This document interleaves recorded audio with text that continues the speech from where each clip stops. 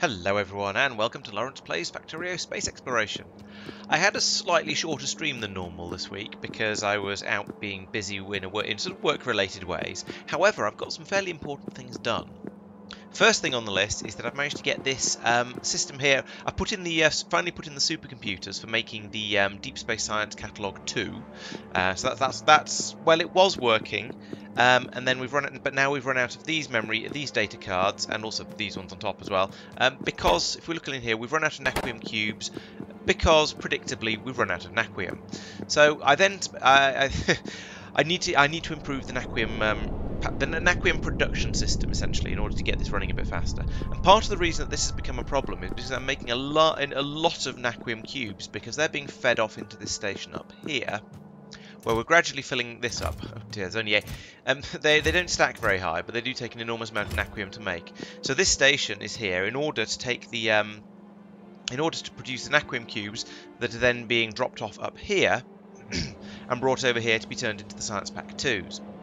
Now, this is all, I believe, in place, and, well, I'm not going to say it's working, because we haven't actually had anything made yet. As you can see, we've got products finished 0, but everything is now in place so that once we have a supply of naquium running in, if we just let it flow, eventually it will all catch up and it will start working, and it should, I believe, build the Science Pack 2s. So as you can see here, we've got everything except the catalogue here, and I have managed to make down here. I've managed to make some catalogues that are going into here. So we've got a total of 170 of them. Now we need to get up to 2,000 of them before it'll actually ship them through. There's quite a lot more needed, but the general concept is working. As you can see here, all of these data card types have arrived. These are the ones that I'm pulling out from the Astro Science because they're needed here to make the Deep Space Science data cards. They're all there. It is, as I said, just the naquium cubes that are missing. What other one is a bit short? In fact, they're all a bit short. This one is short of also naquium cubes, and these two are, let's see, you're short of naquium, and presumably up here. Oh, this one's. Oh, well, yes, I unplugged this because I need to start it. I need it to start using up these memory cards, so I didn't want to leave this just running. So that this would get all backed up all the way, and then this would get backed up all the way. I wanted to get some balance in there. So once things start running again, then I'll come back in and put the inserter in there to start unloading these again, and then that will start to work nicely. Because because this process down here spits out quite a lot of the good data cards, and I need to use them up somewhere, and somewhere is in this science production here.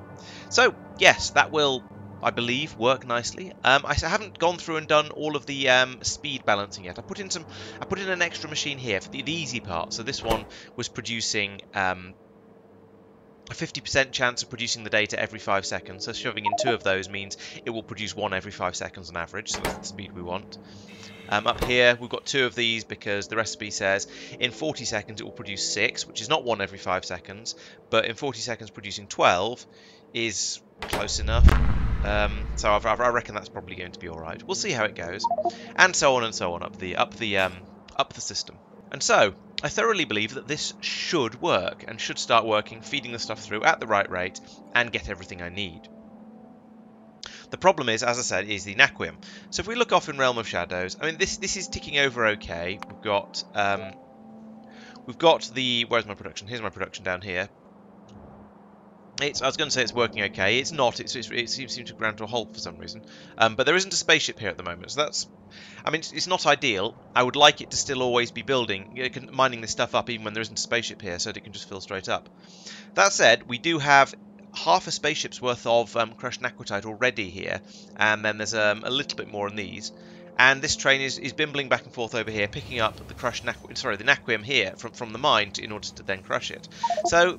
This mine is working. I need to get some more. Basically, I reckon I need to get some more of these naquium mines set up around here. So that's going to be a lot more rail because I can probably grab this patch maybe. There was a big, and there are a few decent sized patches. Like that one is 4.5 million. There's a load over here where we've got 7.8, 10.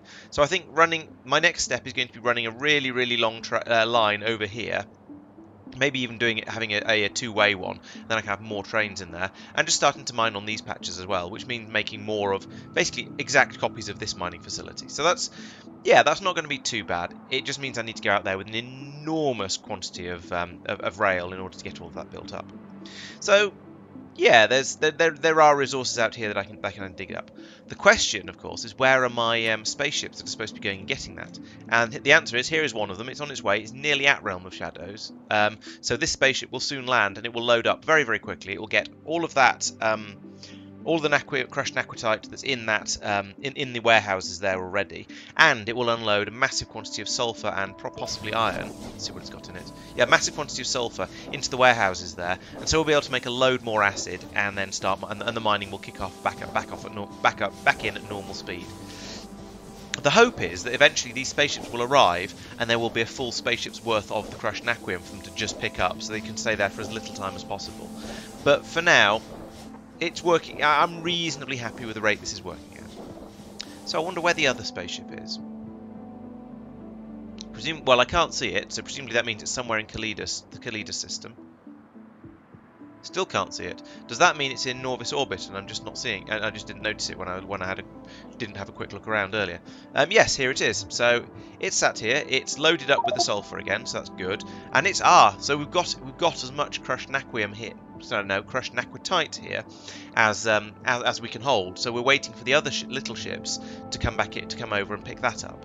So if we have another look at the star map, we've got a couple of those. Then there and Nak again is on its way out to a Tulip in order with a load of crushed naquitite. Presumably, if I look here, then we've got this one here still trying to unload. Yes. So this gets on to the next thing I was looking at, and I basically ended up doing more or less what I've just talked through now, and that's looking at all of the processes here to find out where the bottleneck is. And it does seem that the bottleneck is in this processing down here. So what I plan to do in order to get that working better is the worst bottleneck is the vitalic acid coming through here. So what I want to do is come in and basically upgrade all of the productivity modules in these machines and these machines to something much, much better. Maybe 7s or 8s. I don't think I can do 9s yet, but certainly something much, much better, much, much more powerful, in order to get the massive quantities of everything of naquium that I need without using quite so much of the vitalic acid.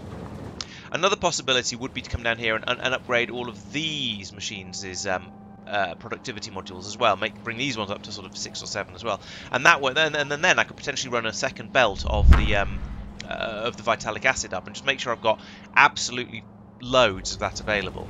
So I think I'm going to have to come out to Tulip with some better modules and basically do some massive upgrades over here, especially in these things. Now, these are already on tier 6, but giving it an extra bump to tier 7, tier 8 will get me quite a bit more naquium. And also, if I've got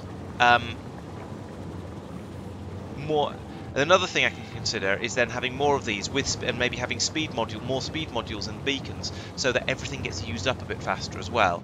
Now that's still going to be a problem with the vitalic acid, so I don't know how well that's going to balance. But I think generally I just need to get more of this. I need to get more naquium flowing out on this side, and ideally get this getting used up a bit quicker on the input as well. So hopefully making a load of modules will allow me to do that. And in order to do that, I think that's going to be a sort of a fairly big construction somewhere out here in space. And what I'm going to do is have a train-fed system that's making modules. So at the moment I've got these sort of things, and yeah, these are okay. I'm making these in order to make the I think it was what is it called? Material fabricators. Yes, these needed the speed module and efficiency module 6, so I built these up. But if I can feed in the modules, the blue circuits, in fact I might just build them from scratch. So feed in loads of green circuits, blue circuits, red circuits, and then bring over some of these data cards and bring in the metals and things. The tricky part is going to be these catalogs, but I could also bring them in by train. That's certainly doable, and just have everything being brought over to a system that's going to be then making all of these things for me. And actually, looking at this, that's not going to be too hard. The only thing I'm going to need an additional pickup station for is these things, the machine learning data. everything else that goes into these is already on the train system. So yes, I think that's probably going to be a good thing to do. It's going to be incredibly resource hungry, but I think at this point it's only going to be resource hungry in resources I have quite a lot of. So I think this is going to be quite a reasonable way of getting things running a bit better, a bit faster, a bit more efficiently, and just generally giving everything a big boost. So I think next time is going to be we're going to be taking a big look at modules. Hopefully then, that will mean a good supply of naquium. Obviously we don't have that at the moment. That's under 400, so we're not got any available there. But yeah, we need to get things. We need to get bigger supplies of naquium in, because it gets used in enormous quantities for deep space science. So I need to do something about that. The other thing I had a bit of a look at in the last stream was I discovered there was an anomaly. Well, no, I don't. I'm going to say I discovered there was an anomaly. There is an anomaly. I don't know how to find it though. Oh yeah, you like this. Called Fenestra. So I went out there, and I found this this giant ring thing. What do we call it? We call it a movable component. Okay. Interesting. So we have this thing that looks like that is a giant Stargate, essentially, as far as I can tell. And this was lying in little pieces scattered around in an area here. So I put this back together again, and when I did, this thing at the bottom here appeared as if by magic. And I think this is going to be well. It says I can make repairs, install motors, sensors, control interface, and other add-ons. So I think as I get further into the into investigating this, I'll find more things I can do. And the fact that these are called movable components suggests that they can be moved around, and I'm strongly suspecting that you program these to mirror the some of the patterns that I've seen in the pyramids when I've been exploring them around the solar system. So when I looked in the pyramid on Myokin, for example, I saw this, and as you can see, there's some symbols there, and I wonder how many are there. 1, 2, 3. 1, 2, 3, 4, 5, 6, 7, 8, 9, 10, 11. 1, 2, 3, 4, 5, 6, 7, 8. Okay, so the symbols don't match. The symbols around the outside certainly don't match up with these components. However, I suspect there's probably going to be some sort of link between them.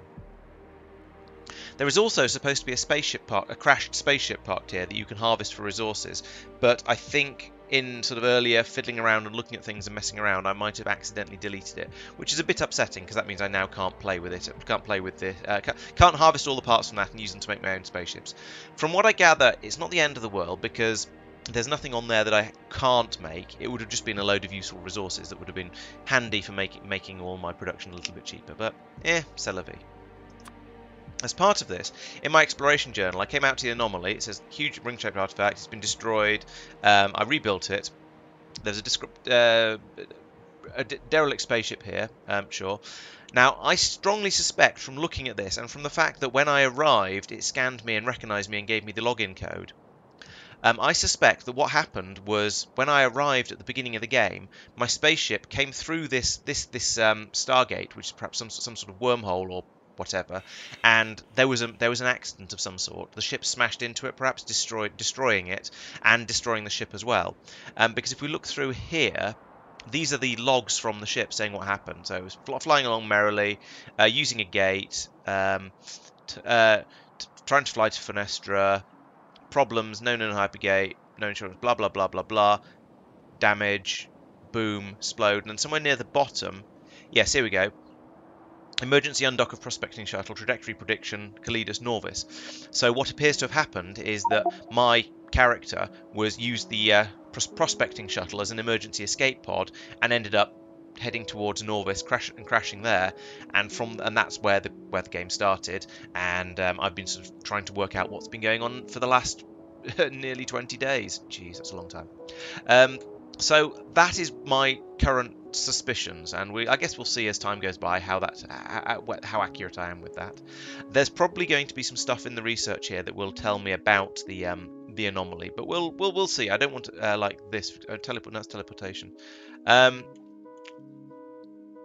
range star map. I don't know. We shall see what happens, see how it goes, see what I find out, what I do, what I learn, and what I can do. I think there's obviously plenty of stuff in there to discover and find out in the future. So that was interesting and certainly worth a little bit of exploration. I also talked a bit about making building up another ship that's used for sort of military stuff. So when I want to drop in on one of the planets that's got all kinds of so I want to go in and investigate more of these pyramid things, but a lot of them are on planets with not insignificant threat levels on them, especially the ones that are reasonably nearby. So I think it might be a good idea to make some sort of ship that is essentially its own little fortress and can land and thoroughly defend itself from anything or any biters around it, while I investigate a nearby pyramid. I can investigate the pyramid, get back on the ship, and then fly off again. That's my hope and my intention. So it's going to be something I'll need to build up. But I have some ideas for that. So I think it's going to be quite an interesting one to build up and do. But in the meantime, the big push at the moment is, as I said, for Deep Space Science 2. I want to get this up and working nicely because it's something I've been pushing towards for a little while now, and although that said, a lot of my time has been spent trying to improve the naquium mining and processing and so on. So it could well be that getting this up and running at a decent effectiveness largely involves going out and improving the naquium processing. So we shall see how that goes. That gives me a few things to work on for future episodes. I think I'll stop talking at this point because that has covered basically all of the things I was doing. This was surprisingly time consuming, and I didn't play for quite as long as I normally do. So, thank you for watching. I hope you'll come along and join me on Wednesday for the next stream. It'll be at 7:30 UK time, and there is an hour change this weekend, so it'll be that makes it an hour earlier than normal, I think. Yeah, that sounds about right. So it'll be we're on to British summertime as of next week anyway, so it'll be an hour earlier than you're used to. But you'll see the videos coming out a bit earlier as well. Well, this video will probably have appeared to have come out a bit earlier as well. So there's that. Then on Monday there is of course the Minecraft stream. That's always worth coming along to. I did a load of white magic stuff in that last week, which you'll have seen if you watched yesterday's video, and there's plenty more of that for me to get on with as well. These videos come out at the weekend, as you're well aware, and then on Thursdays we've got the GTA videos. And I've got a few other things I want to make videos about, but, you know, I had a very busy week, so there aren't any of those made at the moment, but we'll see how it goes. Ooh, some naquiums arrived. Excellent. That means that ship must have finally left Tulip, maybe? I've sort of lost track of where each one was. But we have at least got some naquium coming in here now, so we can start making the plates, we can start making the science packs again, and probably start making the cubes, and that means the naquium won't last very long at all. So it's all going to evaporate quite quickly, as we shall see. So yes, thank you for watching. Plenty more to come, so I'll see you next time. Thanks for watching.